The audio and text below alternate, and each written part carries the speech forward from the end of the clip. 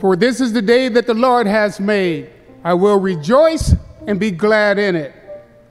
Good morning and happy Sunday to all of you, and welcome to our live broadcast of Sunday service here at Park Avenue Missionary Baptist Church, where the Reverend L.E. Campbell is pastor. Amen.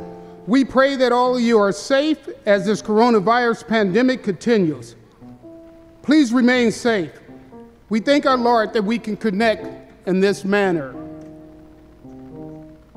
We give praises to God for this opportunity in this broadcast. With that being said, we will have a short devotion this morning. We'll have a song, Glory to His Name, led by our chairman. Amen. Down at the cross where my Savior died, down where for cleansing from sin I cried, there to my heart was the blood applied. I'm singing glory to His name. I'm singing glory to His name, precious name. Glory to His name, for it was there to my heart was the blood applied. Glory to His name.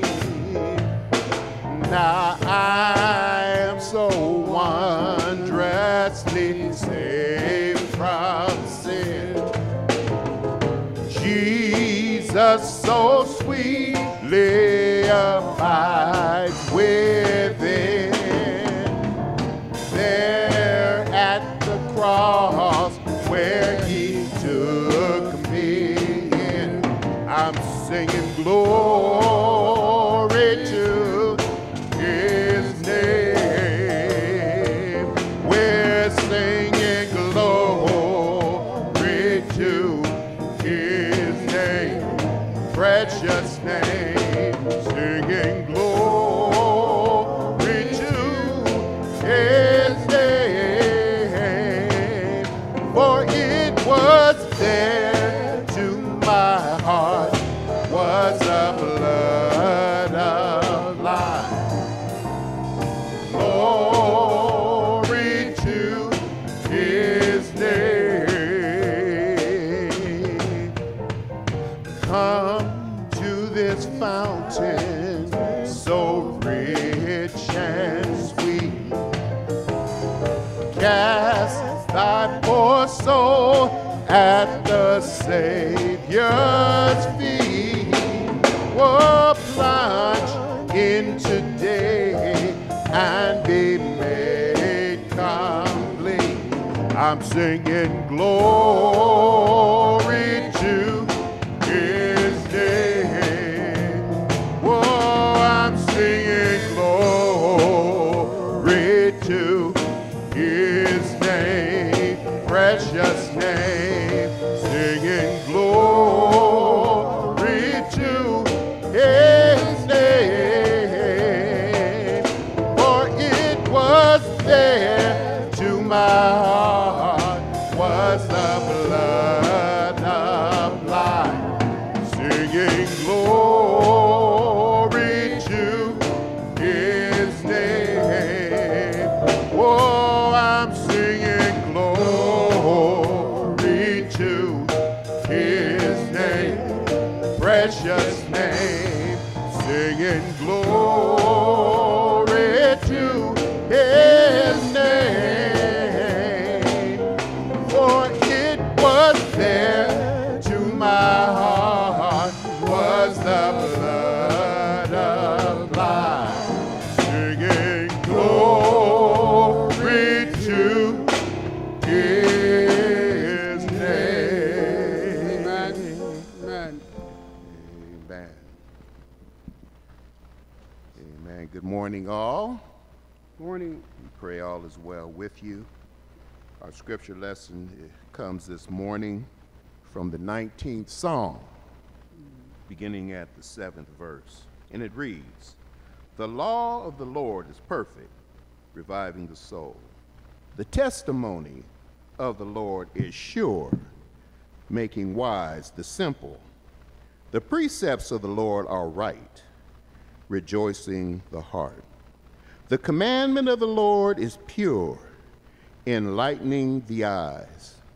The fear of the Lord is clean, enduring forever. The rules of the Lord are true and righteous altogether. More to be desired are they than gold, even much fine gold, sweeter also than honey, and drippings of the honeycomb. Moreover by them is your servant warned. In keeping them there is great rewards." In the 14th verse, "Let the words of my mouth and the meditation of my heart be acceptable in your sight, O Lord, my rock and my redeemer." Amen. Amen. Amazing grace, how sweet the sound that saved a wretch like me. I once was lost, but now I'm found. Was blind, now I see.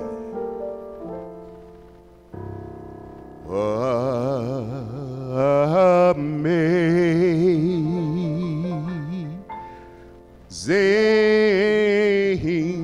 grace, how sweet the sound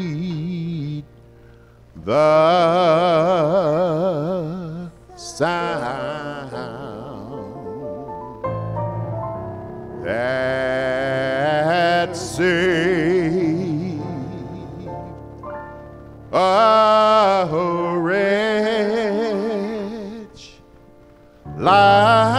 like me.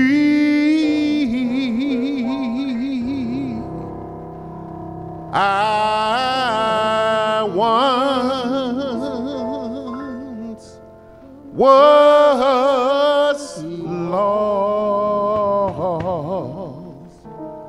lost, but now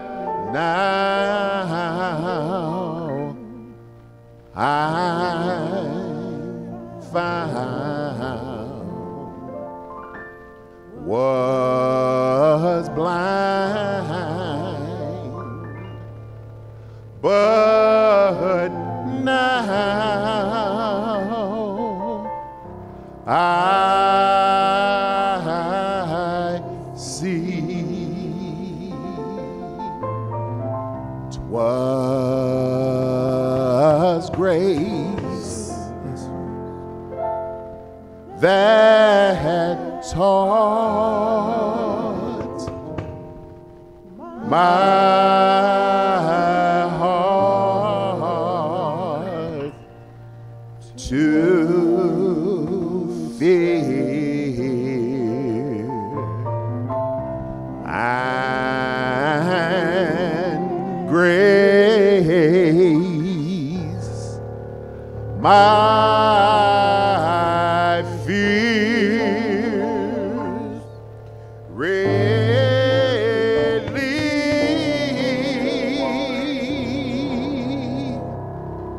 How precious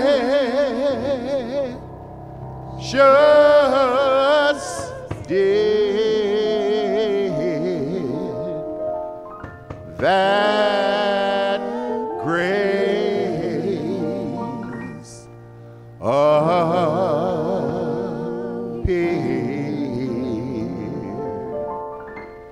The hour I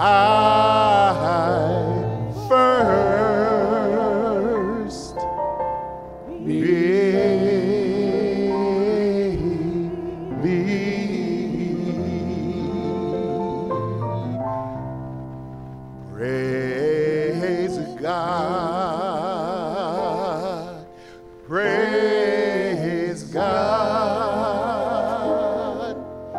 Praise God. Praise God. Praise God. Praise God. Praise God.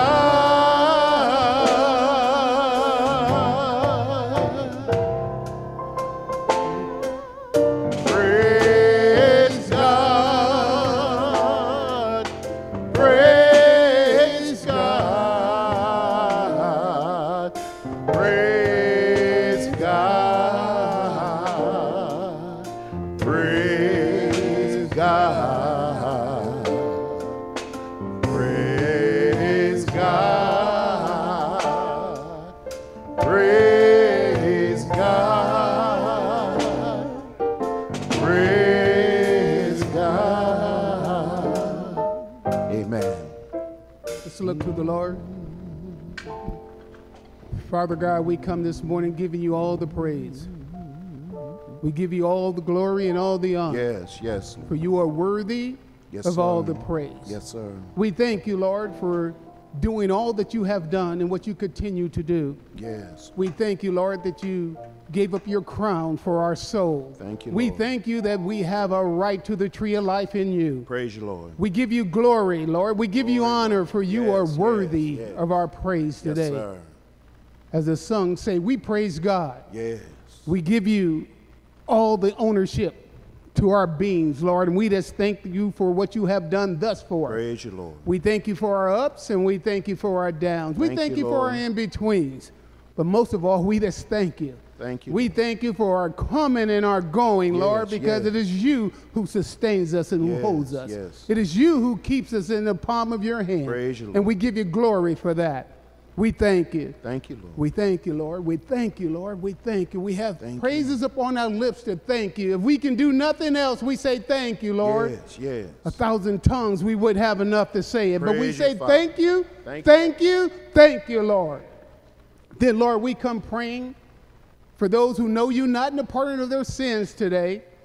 We pray that something be said, did, or done that they may come running saying, what must I do to be in the family? Oh, praise your name. Lord, we pray for our pastor as he is Yes, on Lord. vacation. Touch, We ask Lord. that you will keep him safe, keep him strong, Yes, Lord. give him strength to fight this battle longer Yes, and yes, longer yes, and yes, longer. Yes. We know that he's in your hands, and we just thank you for him and his will and his spirit. We thank you for Park Avenue. We Yes, pray for Lord. each member that you would touch. Touch, Lord. You know Jesus' what they name. stand in need of, Lord. Yes. You know what they need and what they don't need. Yes, Lord. We thank you for those things you have bestowed upon us, and we thank you for those things you kept away from Yes, us. Lord.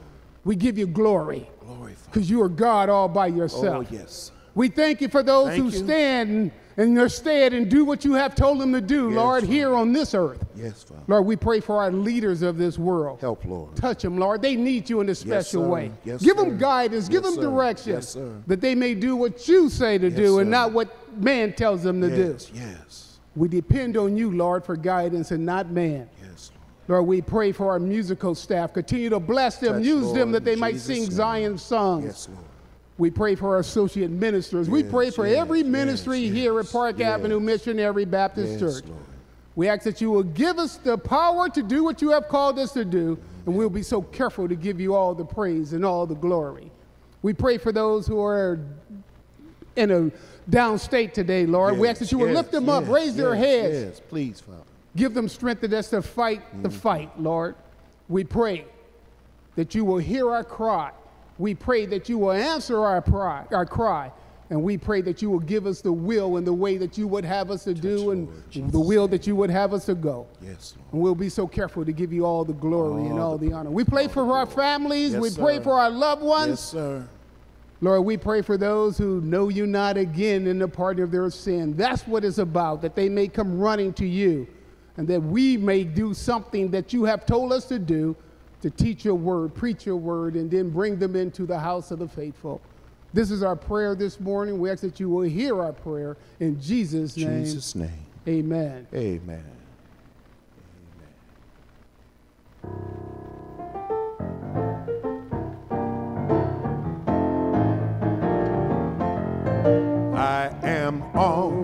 battlefield for my Lord. I am on the battlefield for my Lord, and I promised him that I would serve him till I die. I am on the battlefield for my Lord. I was alone and idle, and I was a sinner too. But I heard the voice from heaven saying there is work to do. I took my as I trod. He appoints my soul a place. I am on the battlefield for my Lord. Oh yes, I'm on the battlefield for my Lord.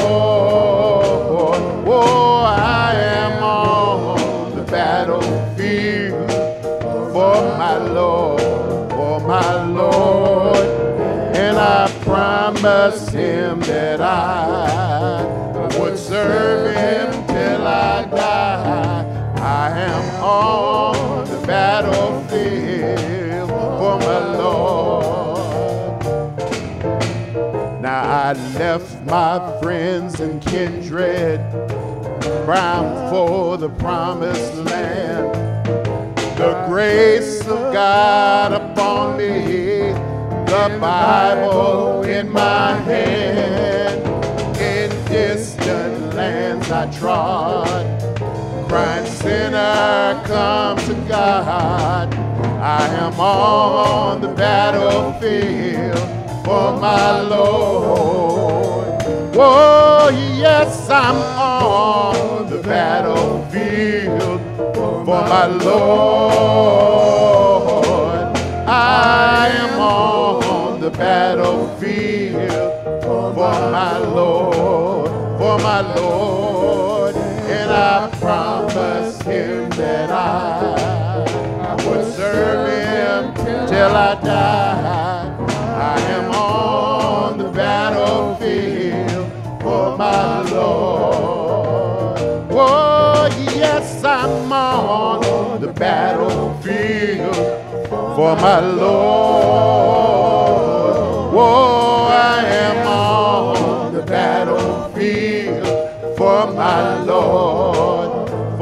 Lord, and I promised him that I would serve him till I die.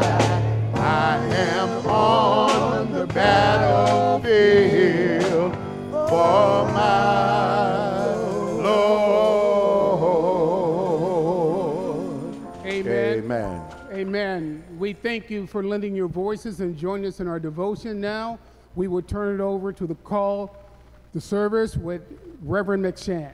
Amen. Amen.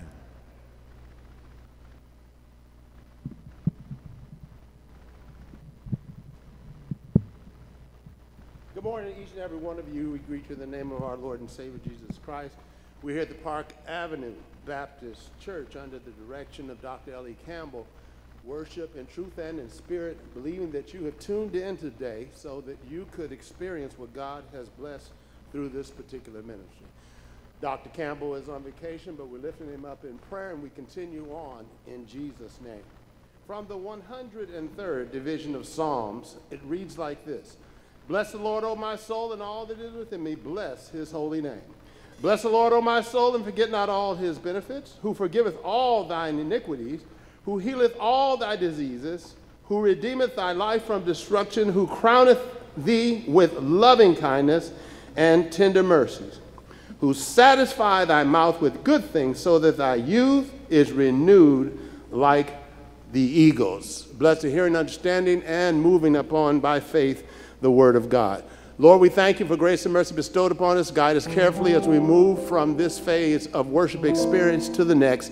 Anoint the choirs, those that speak, those that pray, those that recite scriptures, and especially, Lord, the preached word this morning. We need to hear from you. Thank you for your word and for this opportunity to share the gospel message through this venue. In Jesus' name we pray. Amen.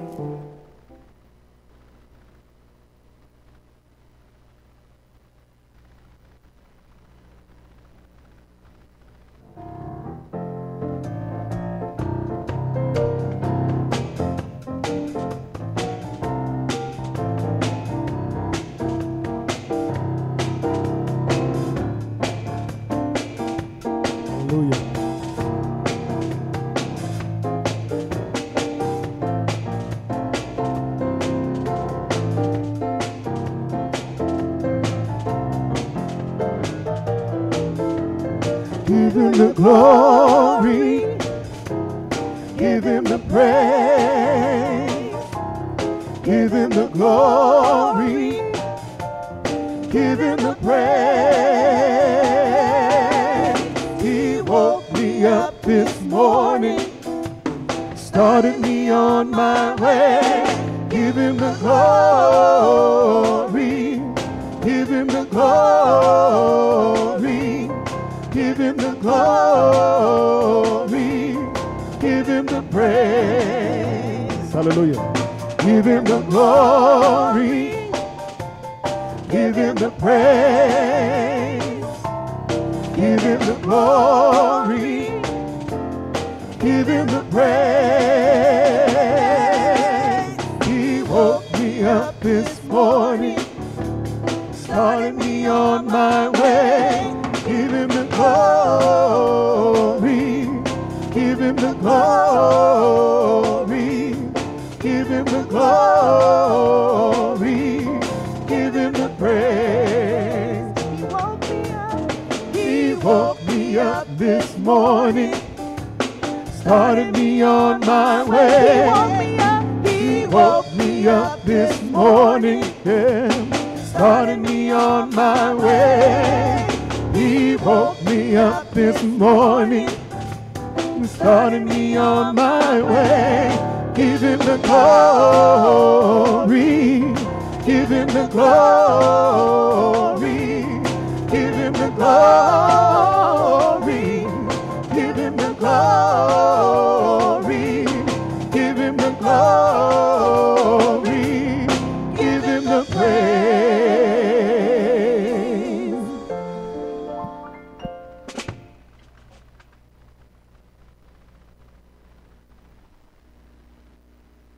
Give him the glory, give him the praise.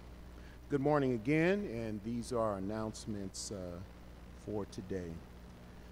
Please remember that, and how can we forget, as we continue to shelter at home and during this COVID-19 pandemic, please continue to stay safe and continue to mask and practice your social distancing and your hand washing and all the precautions that our medical experts suggest.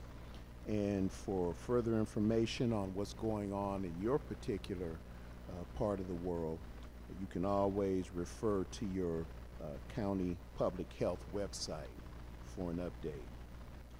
As Reb McShann stated, this is Pastor Campbell's vacation month. He is taking a much needed hiatus, and he'll return on the first Sunday of September. Your deacons and ministerial staff will be in charge of the services going forward for the month as always.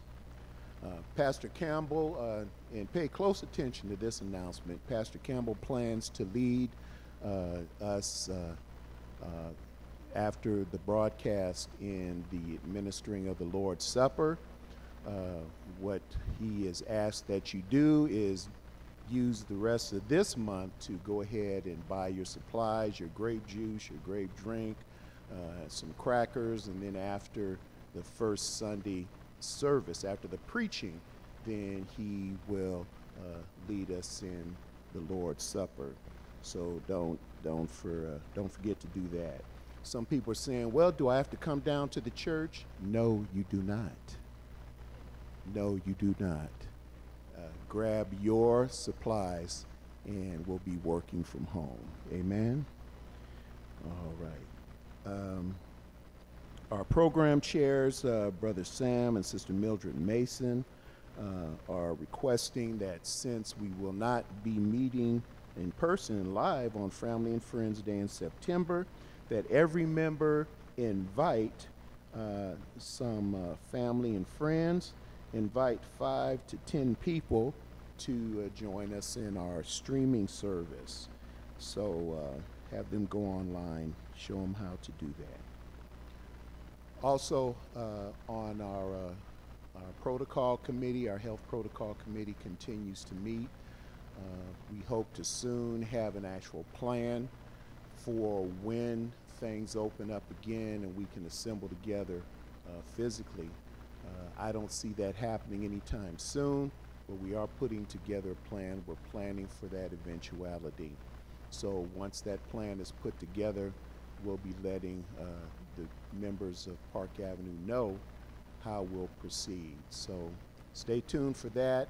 We want to be careful and proceed with everyone in mind. So please keep that in mind. Don't forget our prayer calls at 10 o'clock on Monday and Friday mornings. Brother John DeBose is our prayer leader on Monday mornings, and Deacon Major Carter is our prayer leader on Friday mornings. And lastly, our worship service, our midweek services. We will have some teaching by yours truly at that time, and then we'll have our ministers are scheduled to give a short sermon on that day. So we'll have teaching and preaching on Wednesday. So we invite you to tune in to our midweek services. As is stated, continue to pray for our pastor, pray for each other, reach out to each other by text or letters, send cards, telephone, whatever you feel comfortable with, but connect, because this is a time that many of our members are not connected, especially those that are kind of in the analog age. They haven't made it to digital, so and it's kind of weird for them. So reach out to the members, and in the calls I make, people are always glad to be contacted. So I encourage you to do the same. So God bless you, keep you. These are our announcements for this week. Please govern yourselves accordingly. Amen.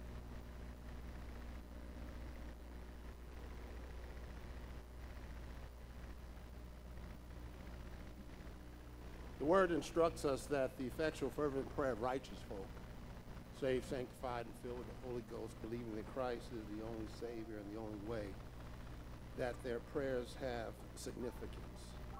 And we ought to always pray and not cease. I learned a while ago that my prayer time is not necessarily just those marked out occasions in my life where I go to my closet. It's a beautiful thing. But growing up, I learned how to pray navigating through the streets of South Central LA. And as I'm going home from Washington High, I'm saying, Lord, bless me, keep me away from the Crips and the Brims and the Bloods. I learned that prayer is my articulating to God my desires and needs. Not that I'm informing him about nothing. He already knows. But what he does, like a good father, he wants us to appeal to him, to supplicate to him, to speak to him, so that we are in tune. Prayer does something for us, does something for me. So we here at the Park Avenue Missionary Baptist Church in Riverside, California, have been instructed and taught in those ways by Dr. L.E. Campbell. We want to pray this morning for those in bereavements. Brother Dan and Sister Gail Smith's nephew, Kevin Clark, passed away on Friday, August 7th in Yuma, Louisiana. And Brother Dan Smith's brother, Moses Charles Deporte Moore, passed away in Memphis, Tennessee. Keep them lifted up in prayer. One thing that the pandemic has not stopped is the church moving forward and death. Amen, somebody. And everybody ain't dying from COVID. Death is there because we're born in sin, shaped in iniquity, and we're on this terrestrial, on that dying train. But thank God for Jesus. We have eternal life through him. Let's lift up in prayer the family of Deacon Ernest Burns and family of Deacon Booker Hewley. Lift up in prayer in bereavement mode for Brother Robert and Sister Frances Lucas and Sister Norma Gaines. Their niece passed away in Choctaw, Oklahoma. Now remember also Brother Tenson, Brother August, and Sister Marguerite Summers and family. Their nephew passed away in New Orleans. And in our community, Elder William T. Mulligan, pastor of the Church of God, the Church of Christ on Lincoln Avenue in Riverside, he passed away Sunday, August 2nd from COVID-19. Keep his immediate family and church family in prayer. The special prayer requests are those Brother Donald and Sister Darylyn Gregory. They asked for a special prayer for their family members who are having health issues. Betty Garrett, Danny Kim, Marty, and Dirk Vandenberg. Also our Park Avenue members, Sister Marnie Smith and Brother John Rockmore, Sister Gail Smith, Sister Annie Newell, and Deacon Edward Madison, and Brother Bill Cross. Pray for the service members. Park Avenue has at least 20 or so that are actively participating in service, and my son is one of them. We heard from him, he's doing well. Things happened over in Beirut, but it did not affect him. He's in Jordan, but they're on alert, so keep those service members. I believe God is able to sustain and keep us through whatever we're dealing with. Pray once more and again for those that are at home and those that are on our convalescent list in the various homes. And let's make sure that we keep our pastor and his daughter, Andrina, lifted up in prayer. Is that all right? So let's go to the throne of grace. Let's talk to the Lord about our particular concerns, and he will give comfort by the power of the Holy Spirit. Heavenly Father, for grace and mercy bestowed upon us, we thank you for your undying love towards us. We thank you. And right now we stop and acknowledge the fact that we missed the mark. We have not measured up where we should be by commission or omission. Some things you already told us to do and we neglected to do. We prioritized wrong and we didn't put you first. So that's sin unto us, because we know that we are to follow after you hard, heavy, and focused, so that we bring glory to you in everything that we do. We ask for forgiveness without reservation. Cleanse us of all unrighteousness, and we thank you for it right now.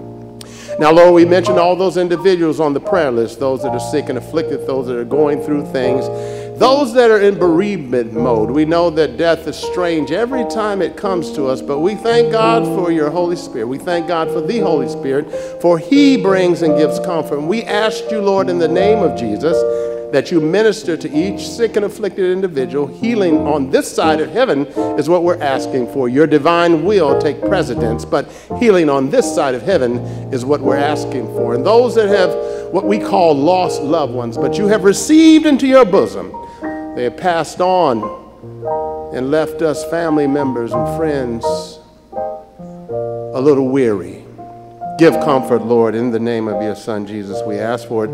And Lord, continue to sustain and keep us in respect to the pandemic and things that are going on. My consolation, Lord, right now, I'll admit it, is that you were not caught off guard here. You knew this. So since you knew about this season of time, you will provide for us. So I'm just going to rest, put all my eggs in one basket and just lean on that, trusting that the dynamic power of your Spirit moving throughout this nation and world will bring you glory. And we thank you for that.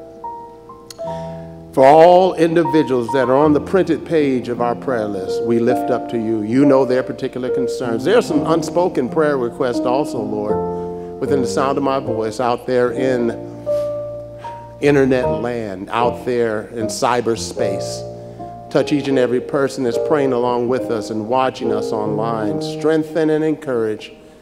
And Lord, before we close in our supplication, touch every person within the sound of my voice in the area of their mentality. When we have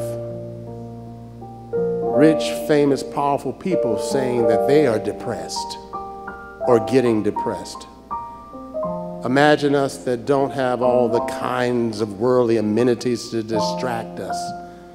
Depression's running rampant, Lord, but we know that you can keep our mind in perfect peace as long as we're focused on you, your grace, your mercy, your love. In the name of Jesus, Lord, touch our minds. Touch our minds. Allow us not to be depressed through this pandemic era. Allow us to feel your spirit in such a way that we rejoice in you and trust you and allow you to minister to us so that we can be encouraged.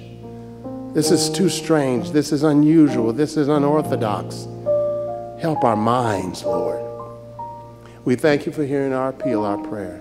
We trust you in all things. We trust you in everything. In Jesus' name we pray. Amen. Amen.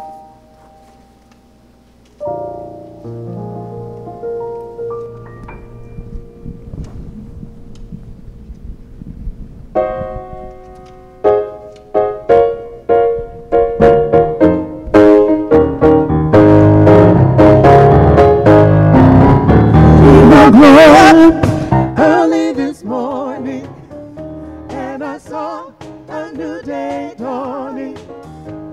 He kept me all night long from hurt, danger, and harm. For all that he has done and for where he's brought me from. God is worthy. He's worthy to be praised. Oh, he woke me up early this morning, and I saw a new day dawning. He kept me all night long from hurt, danger, and harm. For all that he has done and for where he's brought me from. God is worthy. He's worthy to be praised. He woke me up. He woke me up early this morning, and I saw a new day dawning. Oh, he kept me all night long from hurt, danger, and harm. For all that he has done and for where he's brought me from. God is worthy. He's worthy to be praised. God is worthy. Yeah. God is worthy. God is worthy to be praised. God is worthy. He's so worthy. God is worthy. Every day. God is worthy to be praised. Oh, for all that he has done and for where he's brought me from. God is worthy. He's worthy to be praised. God is worthy. God is worthy.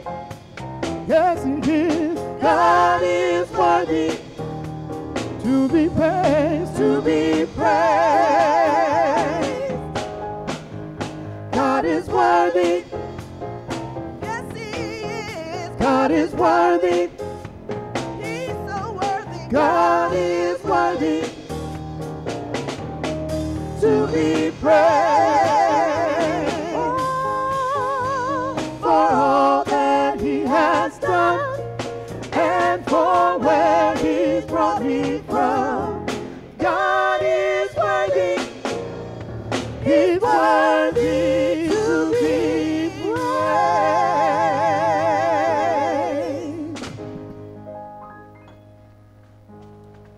Amen. God bless our choir for blessing us in song, and truly that with uplifting spirit, God is worthy. Trusting him in all things, especially at this time in our finances. We come to share with you in worship the concept of the giving. We give through tithes and offering. We've been taught at Park Avenue Missionary Baptist Church. And through this unusual time, a lot of people will go, well, does my giving stop? No, it does not. We keep the lights on. We keep the ministry flowing because you are generous enough to recognize your responsibility to share your gifts monetarily for the upbuilding of the kingdom of God. And so we thank God for you. You can share your gifts through on the site that you're on. If you go down to donations, you can look and check that out. Then also you can mail them in. The address is somewhere on the site, on the internet, and also you could bring them by the church. But please, tithes and offerings, sharing gifts, and relationship to financial ministry helps to bless this service and to help the financial arm of the upbuilding of the kingdom of God. Our scripture is 2 Corinthians chapter 9, verse 6 through 7. But this I say, he which soweth sparingly shall also reap sparingly, and he which soweth bountifully shall also reap bountifully. Every man according as he is purposed in his heart, so let him give. Not grudgingly or necessity, for God loveth a cheerful giver. And Acts chapter 20, 35b says, remember the words of the Lord and how he has said, it is more blessed to give than to receive. Looking to the Lord in prayer for the gifts that we are to receive. We thank God for the opportunity to share. Those being without gifts monetarily to share, help them, encourage them, Lord, by your Spirit, to be mindful to seize that opportunity when it presents itself once more again. And it's in Jesus' name we pray that you multiply these gifts to do kingdom building work, and it's in his name, amen. And just before the choir comes, we want to introduce and present one of our associate ministers, Dr. Dwight Jones, faithful member, studious member, a member of the ministerial staff here at Park Avenue Baptist Church, and in respect to that, he's gifted with various talents in relationship to communicating the gospel message with a sound reason, with a upbeat concept of allowing us to feel comfortable hearing the message, and at the same time with a serious focused attempt to allow the Lord to lead him into hermeneutical way, whereas he interprets the scripture by the power of the Spirit of God, he communicates to us, we are better, we are edified, and we are blessed. My friend and my brother will come with the word after the choir has sang a song, and the next voice you will hear will be that of Dr. Dwight Jones.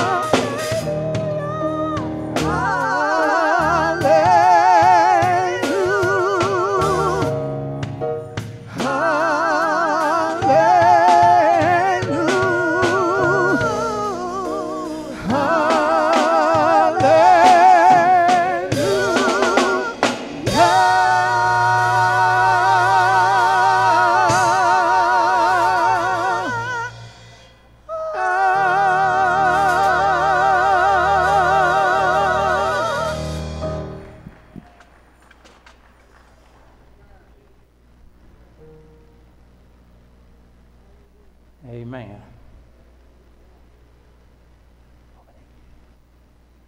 Hallelujah. God is an awesome God. Yes, he is, and he is worthy, amen, to be praised. Hallelujah, hallelujah. I could have went for another 30 minutes of hallelujah and praise him.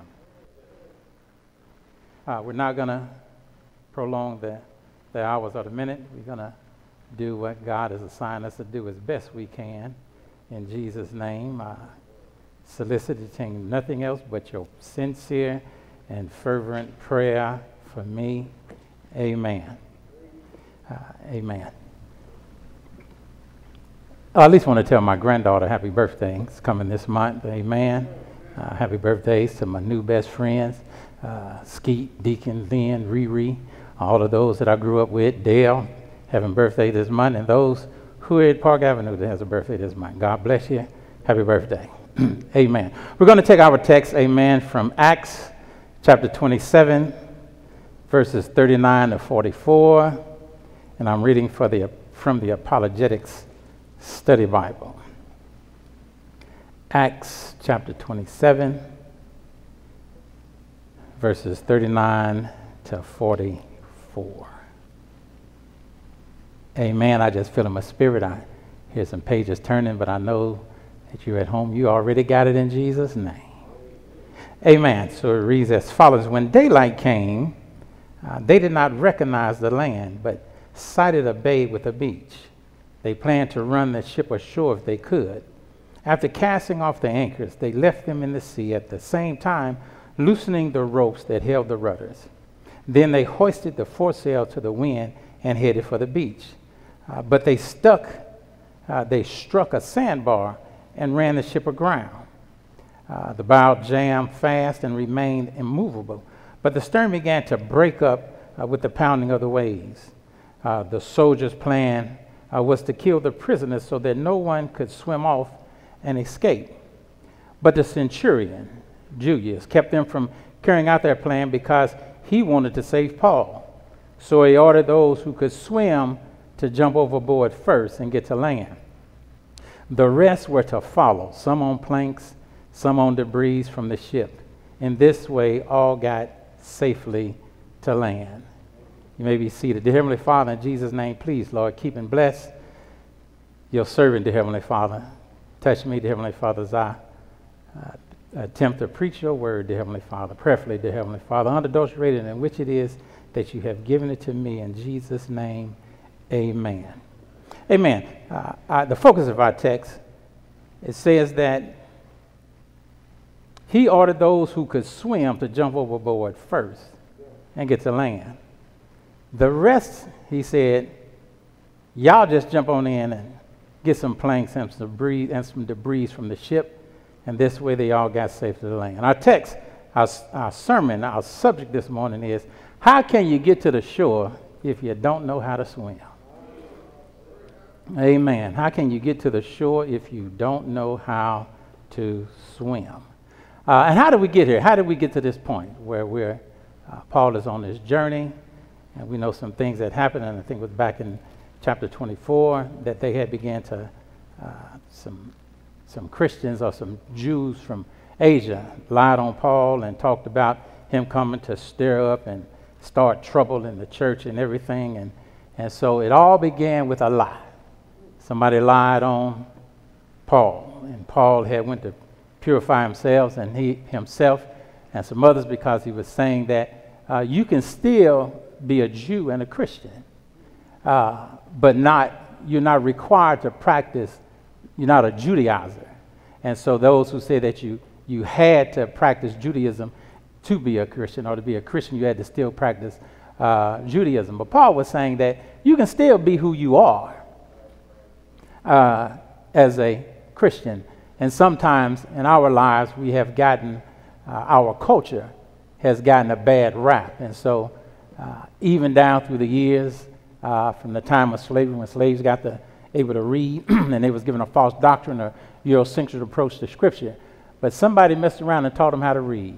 And when they got to read and they realized that what the slave masters and such were telling them, does not quite line up to the Word of God that we knew in Africa. And so they began to be able to see the Word, speak the Word, and realize that they had basically been lied to. Amen. And so as time moved on, even in our culture and even in our preaching, because we're an excitable people, and we like excitement. We like third day morning preaching. We like to tune it up every now and then and hear it that way.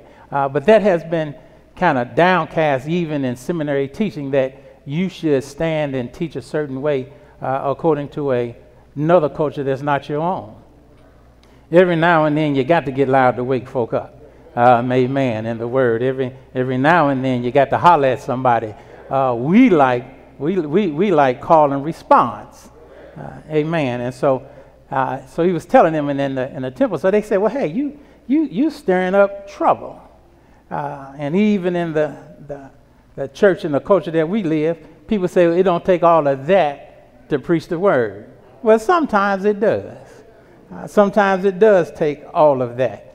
And so what had happened is that they had filed some charges falsely against Paul. And it's funny, they got this guy Tertullian from, he was a Roman citizen, smart guy. He was an orator. And so the Tertullian means little third. So they went and got a third party to come in and talk to Felix about what was going on with Paul. And he began to make Felix look good and saying that, I know that you understand. And you all, well, Felix was kind of a little mobster, so to speak. He wasn't no joke. Didn't like nobody. Killed a couple of folk in his family because he couldn't have his way. Plus, he was a crook. Kept Paul locked up for 2 years. Had him to come back, and Paul was telling him, according to Scriptures, about Jesus Christ and how he should live. And he said, "Man, you talking too strong to me. I can't take that. Go away. I'll call you back." But he was hoping that Paul would bring him some cash, bribe him to set him free. Well, bribery was against the law, but he said, you know what, I'll do it anyway. I don't have anybody to question me. And so Paul had got in this trouble. But what is interesting about this book, to me, is the writer Luke and the relationship him and Paul had.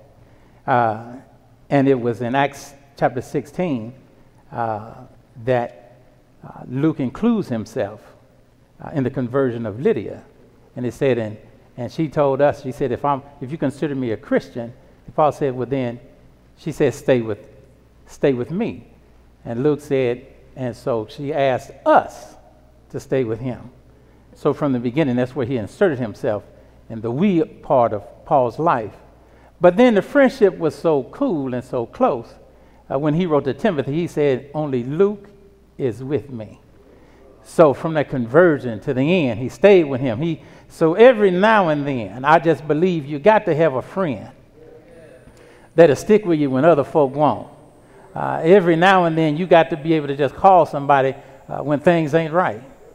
You might find yourself on the side of a road and you got one bar left on your phone. And like you already called on the Lord, but you got to be able to push a button and call somebody. Can you come get me? And trust that they'll be there. You got to have a friend to be able to tell you that, you know what, you're talking crazy today. You need to bring it down. That's a friend. In the midst of all of these things that was going on, he said, only Luke is still with me. And so he had been there with him. And so it got to the point where he had went to Felix and went to Agrippa and he had pleaded his case. And he had pleaded his case and then found out that Paul is with him on this journey to Rome. God had told him, you're going to go to Rome. You got to preach to the Gentiles and you got to preach to kings. Paul had told, I believe in Romans, that he had wrote a letter saying he wanted to go to Rome and to Spain. And that was the intent. And so he was going to go, but he ended up going, but not the way that I believe that he had imagined in his mind. Some of us, I took the scenic route from school. When I got out of high school, I joined the Army and took some classes here and there. And I hear young folks say, well, you know, I'm 30, I'm 35, I'm too old to go to school. I'm still going to school. And I'm encouraging my grandkids to go to school. Sometimes it didn't happen the way that we wanted it to happen. The Lord gave us a scenic route. Sometimes we tried to strive that corporate ladder, stratification, and we want to get there and get to the top because of our education, know-how, and who we know. You might make it there, but not the way you think. Sometimes you say, well, why did it take you so long? Maybe folk was lying on you in the background that you didn't know. Folks was hiding your application at the bottom. Folks was doing things you know nothing about, but you stayed steadfast in what you were doing for the Lord. The friendship that Luke and Paul had, and it's interesting to me that he talked about Paul and Silas and Barnabas, and he talked about friendships that Paul had with other people, but he never wrote about the friendship that he had with Paul himself. He was just there with him. And sometimes you need to be a friend just to be there when things are going good and when things are not going so well. And so when sometimes you need a ride or die friend. Luke was not in trouble. Luke was not on trial, but yet he boarded that ship along with his friend.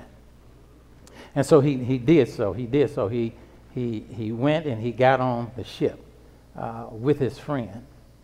And so throughout all of these arguments and everything, sidebar, real quick.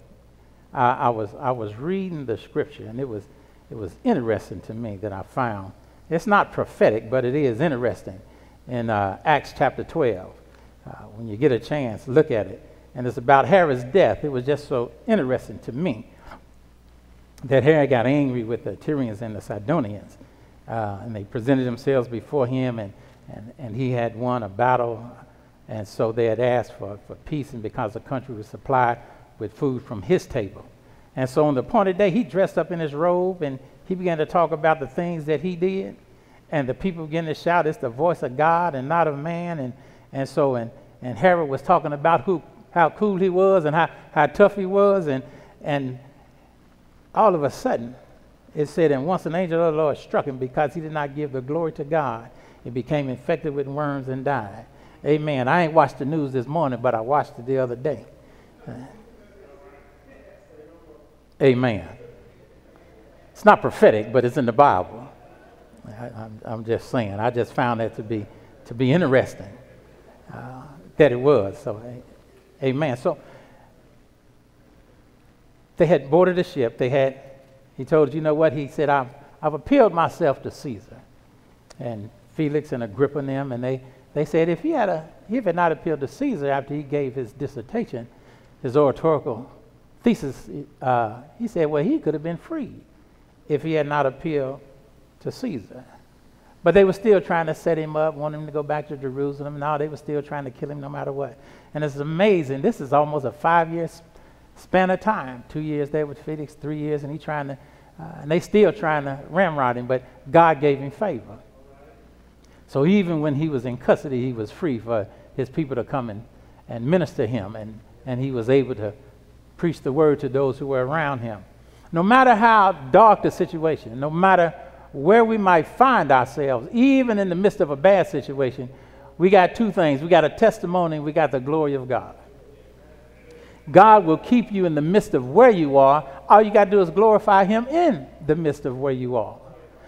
You say, you know what, I'm struggling, whether it's on my job, I'm struggling at home, I'm struggling in the community, I'm just struggling. But it's okay. I say that the only kind of days, my good day is a bad day. And so if you just things going so bad that your good day is a bad day, you still have room to glorify God in your day. Makes no difference whether you got it catching you get along or whether your mind is slipping. If you just take that moment in the midst of, and you know what? I just have to glorify God in this moment that I'm in. And so they had boarded the ship. Paul said, hey, you know what? I don't think we're going to make it.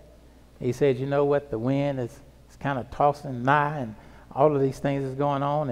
And if we don't be careful, it's going to be heavy loss to the cargo and also to our lives. And so they said, well, we know a little bit more than you. But sometimes experience trumps education. Paul experienced traveling in the wintertime, and he had been on 3 missionary journeys. And he said, you know what, I've been cast into the sea. And so a day and night out in the sea, so I know it's rough. He said, but if y'all just wait a little while. And sometimes people make you think you don't know what you're talking about because you don't have a piece of paper or some letters behind your name. But every now and then, some things that you've been through will qualify you to have an understanding about what's really right in life.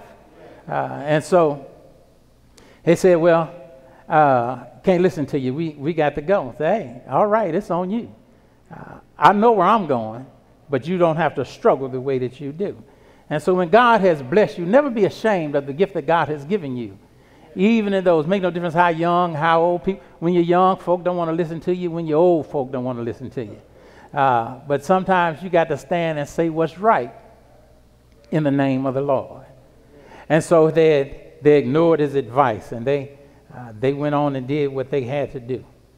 And so the crux of the lesson, because they gave him advice, he gave advice based on experience. But we look in verse 22, chapter 26, and it says, now I urge you, the Lord is talking to Paul. He said to take courage, because there will be no loss of any of your lives, but only the ship. And he said, for this night an angel of God, he said, of the God that I belong to and serve, stood by me. And he said, don't be afraid, Paul. You must stand before Caesar. And look, God has graciously given you all those who are sailing with you. Therefore, take courage, man, because I believe, God, that it will be just the way that it was told me. However, we must run aground into a certain island. And so he's telling them. And God says that he has graciously given those around you to him. That means your enemies, your foes, and your friends.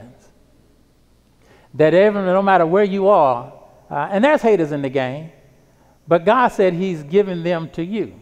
But to you to do what?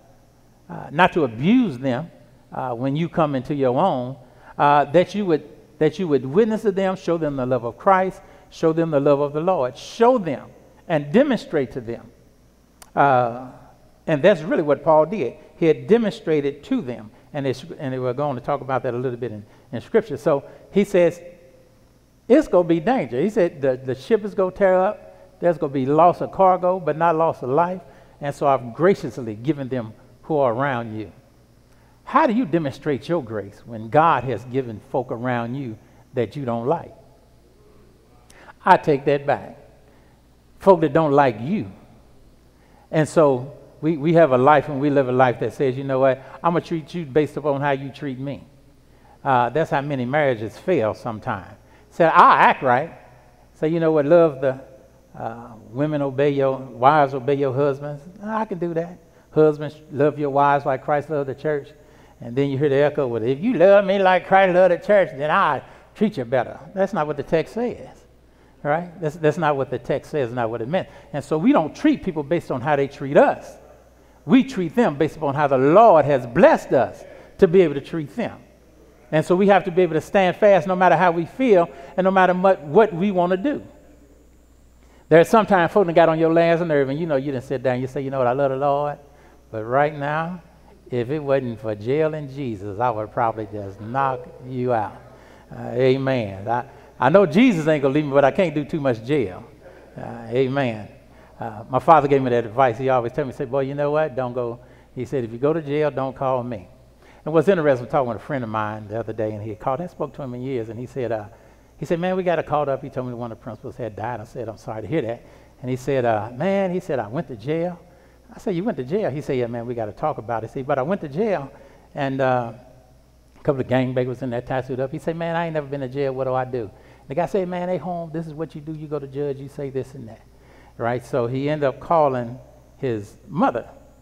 And his mother and dad came and get him and said, well, why did you call your daddy? because he told me when I was little 2 things. He said, 2 things don't you do.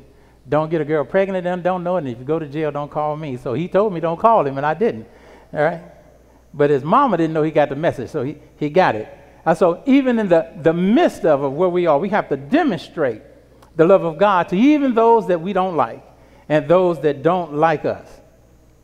And so there will not be a loss of life. And they had been out in the waters and in these waves for about 14 days, and it was about 11 days that they did not have anything to eat. And so what happened is when they came up on the barge, it was interesting that some of the sailors tried to escape from the ship. Now, these are sailors, and most of the sailors, I believe, know how to swim.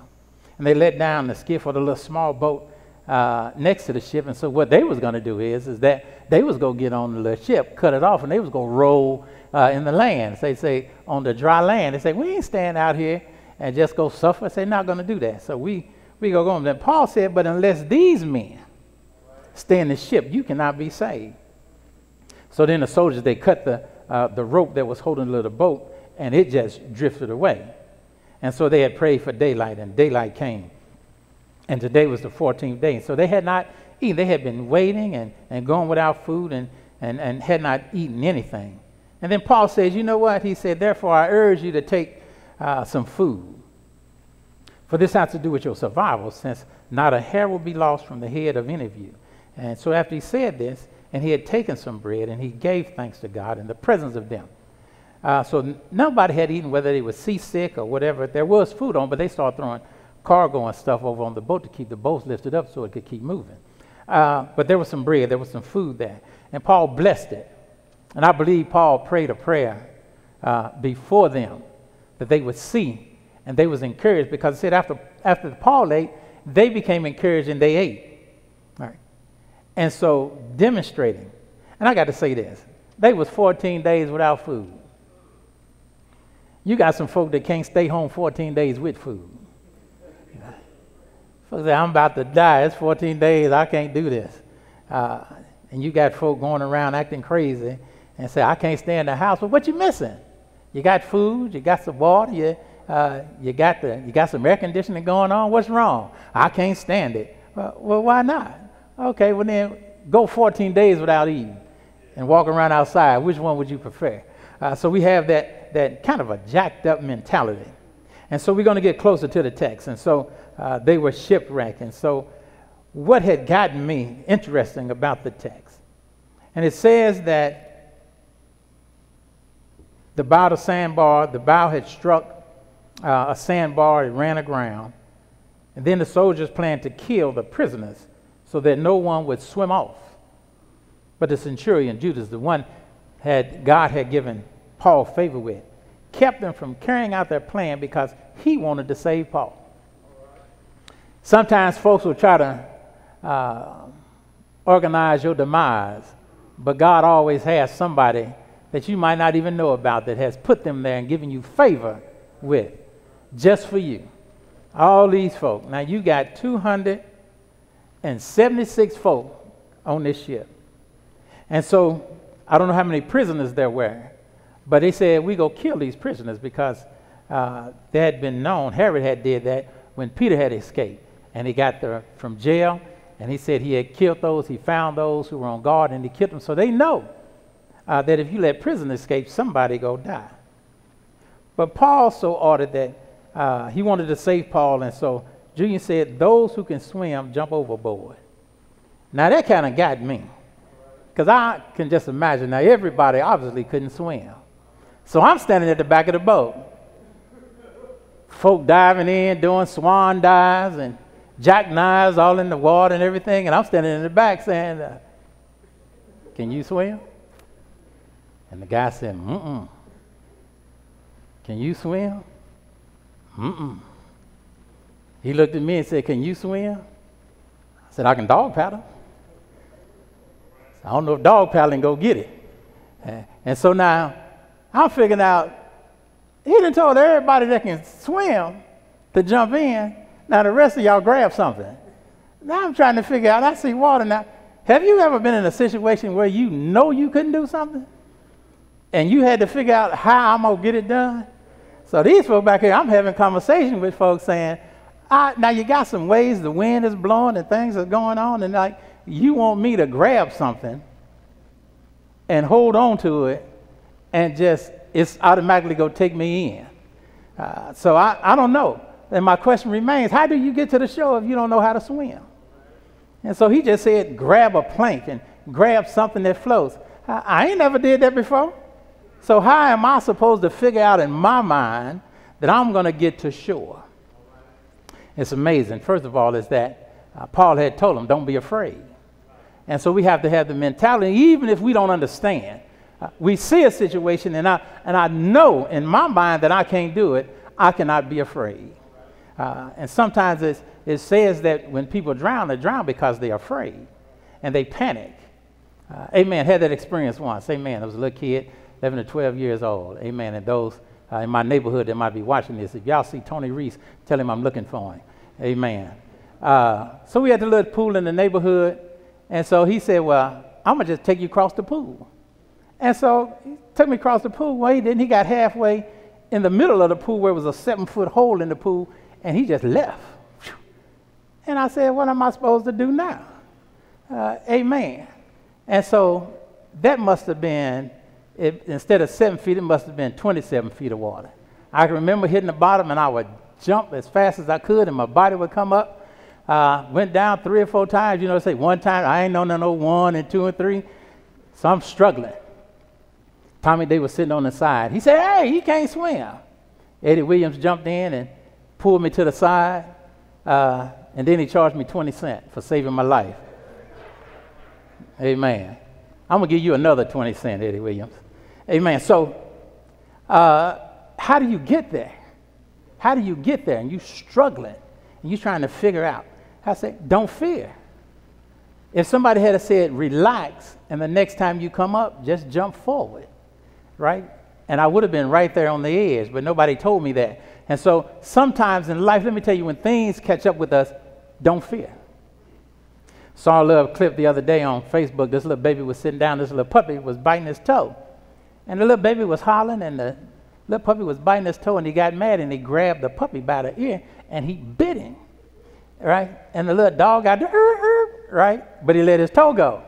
And then the little puppy, like he was going to go jump on him, and the little boy slapped the dog, and the little puppy ran away. Some people are just fearless. Some are just fearful. This little baby is fearless. And so we have to remember that we don't have to fear. You do know why people fail at things? It's not because they're afraid of failure. It's because they're afraid of success. Because you can do absolutely nothing and fail. That's nothing to be afraid of. But when you have a mission, you have a responsibility, and God has spoken to you, and it's like, well, I'm fearful. I don't want to fail. Well, you don't have to be afraid to fail. Just do absolutely nothing, and you'll fail. Some people are afraid of success, and we're afraid of being successful for the Lord. The Lord say, tell somebody about the goodness of the Lord. I can't, Lord, because they're messing with me at work. The Lord said, tell somebody at the grocery. I don't know, Lord, people don't want to wear their mask and all of this stuff. I don't want to get wear yours and tell somebody about the goodness of the Lord. David didn't fear Goliath. He had never fought a giant before, but it was because he trusted in the Lord. How do you get to the other side? How do you get to the shore if you can't swim? You have to not fear and trust in what God has called you to do. The Hebrew boys, they were not afraid because they trusted in the Lord. So when he said, well, you know what, you can throw it, said, even if we perish, God has already, and we have to live a God has already life.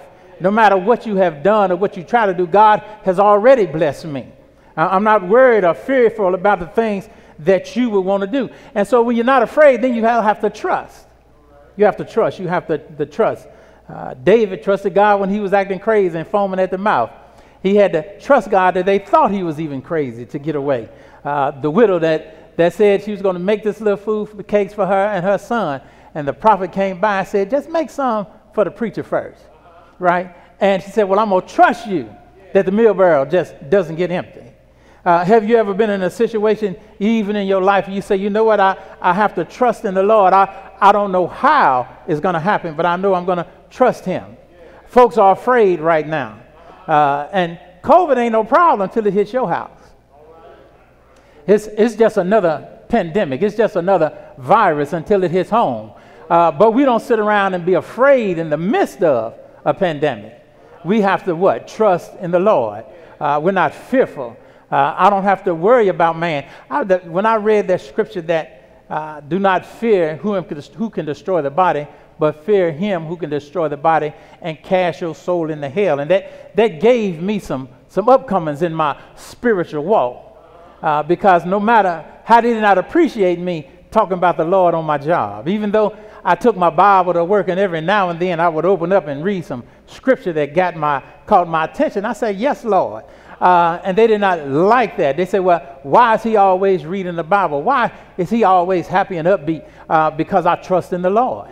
There's nothing that you can do to me to make me fear. When I first came to California to Southern California, not California, came to Southern California, and I was living here in Moreno Valley on March Air Force Base, and I would just ride down through L.A. in my blue car. I'm riding in Crip territory and all over the place in Blood territory and out by myself. I'm just riding around seeing the city. I don't know where no gangs are. And somebody stopped me one day. I knew it was a Sunday and I had left church, and I knew I had to somehow get back to East, and I had to hit across Broadway somewhere and get on the 10 and the 110 to come this way. And so I'm just riding around in circles. Ain't nobody on the street. Car pull up. Hey. I say, what's up? They say, where you going? I said, I'm trying to get the freeway. Oh, okay. Let's go over here. I don't know who it was. I ain't seen them since. Didn't have any fear. Didn't have enough sense to have any fear. But we have to trust that God will keep us. And so we say, well, what about the amazing grace of God? What about the saving grace of God? We have to trust that as God has blessed us and God has kept us, those who don't know him will fear him. They need to fear him righteously, but they will fear a pandemic. And this just gets me, and I'm getting ready to shut this down. Why and how can you fear a man who's never asked God for forgiveness and says that he's a different kind of genius, amen, and that there's something about him and folk around him just believe the hype? God has either blinded the eyes and the ears of those who 3 years ago, that had said he was a misogynist, racist, and a bigot, but now he's the best thing that ever put on a tie, one that's too long sometimes, amen. But what we have is we have the goodness of God, and we have nothing to be afraid of. The question is, how do you get to the shore if you don't know how to swim? You have to trust in the Lord. Don't fear. And we trust in the Lord that God will keep us and God will maintain us. And the reason that we know that is because we, just like Paul, we had a conversation with the Lord one day. I was lost in my sin and I was undone on my way to hell, and somebody told me about this man named Jesus. I didn't know. I was a good guy and I did most things good, and I kind of minded my mother, and I remember the stories that my father told me of how to act and how to treat folk. But I was on my way to hell. And when somebody told me, then I realized I had a real live conversation one day in the middle of my living room. And somebody would talk about all the words of what Paul said and the Bible said, and I opened up my Bible, the big table Bible, I think it was about this big, and I opened it up, and I said, all I want to know is what Jesus said. And so I read the red letters, because they said those are the words of Jesus. And I read the words of Jesus, and I began to feel that the Lord was speaking to me. And I said, well, I don't want to go to hell, and being nice ain't going to keep you out of the nice side of hell. Amen. It's just going to put you in hell. So amen. So I began to read, and I said, I understand, Lord, that you want me to be saved, so I confess. First, I confessed my sins, and then I said, because I don't want to go to hell. And then I realized, I said, I need to confess Christ as my Lord. And I believe that God raised him from the dead. The question is that what you believe? The problem they had with Paul, and Paul never said anything about Jesus dying. They had a problem with the resurrection of Christ. And so the problems with the Sadducees and the Pharisees, and he knew there was more Sadducees in the crowd, and began to tell them because they didn't believe in the resurrection. And the thing is, he said that they had a problem with nothing I did until I told them. about the risen Savior, Jesus Christ. And so when he went to them and they said, he's talking about this man named Jesus who died, that Paul says he's still living. And they had a problem with him living because they didn't believe in the resurrection. You can believe he died, but if you don't believe that God raised him from the dead, you just as lost as Felix and Agrippa. So therefore, what we have to do is that believe that we serve a risen Savior. Amen. That God is an awesome God. And this day is the day that you say, well, I trust him and I believe. I think I believe. I've been in church all my life, but sometimes it's not going to get it. So I believe in that third day morning resurrection, that early on Sunday morning that God raised him from the dead. And I'm so glad he did, because when he raised him from the dead, the story is not over. Because I believe he's coming back again. He's going to crack that eastern sky and we go see him. And we're going to be caught up. Those who are dead first and those who are alive going to be caught up after them. And somebody say, why the dead first? They got 6 more feet to go before you do. So they got to come up, and so we will rise after them. And I'm so glad God is who he is. Amen. Amen. God is an awesome God and he's worthy. How do you get to the shore if you can't swim? You got to trust in the Lord. Amen. Amen. The choir is going to sing. Hallelujah. Amen.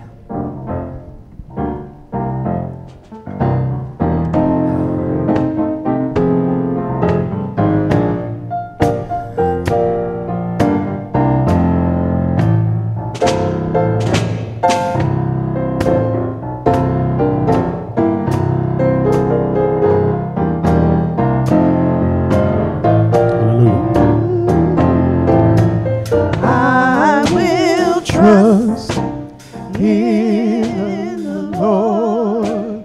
I will trust in the Lord.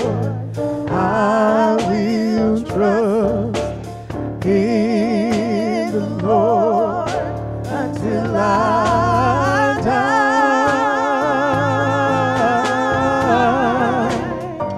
I will trust in the Lord. I will trust in the Lord.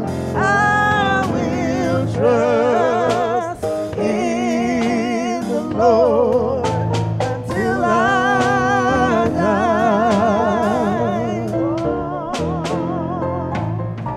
I will trust in the Lord. I will trust in the Lord. I will trust in the Lord until I die. I will trust in the Lord. I will trust in the Lord. I will trust in the Lord until I die.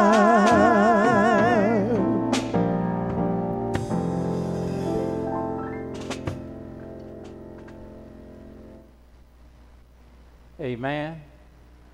Do you trust him? The Bible says if you confess with your mouth and believe, Lord Jesus, that God has raised him from the dead, thou shalt be saved. The hard man believes on the right with confession of the mouth. Ooh, hallelujah. Just had a octane moment and drew a blank in Jesus' name. If we confess Jesus Christ as our Lord and believe that God has raised him from the dead, we shall be saved. And so if that's you today, then I encourage you. And it makes no difference how long you've been in church and how long Mama been in church and Granny and been. What about you? It's a personal thing. And so if you confess him as your Lord and your Savior. And this is really a convenient time because this is the time we really don't know what's going to happen next. Amen. But I trust in the Lord. And I got to give 45th some credit. He said it's just going to float away. When God gets ready, it's going to float away. Amen. Pandemic did not catch God by surprise, and God's grace should not catch you by surprise. Amen. So you made that confession of faith in Jesus Christ as your Lord and Savior. The Bible says that you are saved. And if you want to know and talk to someone, you can call a church here at Park Avenue. If you're not in the area, that you can be able to call somebody, call a deacon, call a preacher, call a church in your area and say, did the preacher said if I confess Jesus Christ, I'll be saved. Now what do I do next? And you find yourself in a Bible believing and Bible teaching church. And just let me say this, every church that's opening up on the World Wide Web these days because it's convenient, is convenient. And Satan has access as well. So pay attention, open up your Bible and go to Scripture when somebody jumps on screen and tell you they got something for you outside of the pandemic and God's waiting to bless you with material things and blessings. So be mindful and be careful. Amen. And listen to the truth of God's word. You having pastors and preachers telling people, just only crowd into the church. We trust in God. Well, I'm trusting God you have more sense than that in Jesus' name that would tell folk and people are susceptible to disease and sickness as it is. And when God says the time is right, that's when we'll show up. Amen.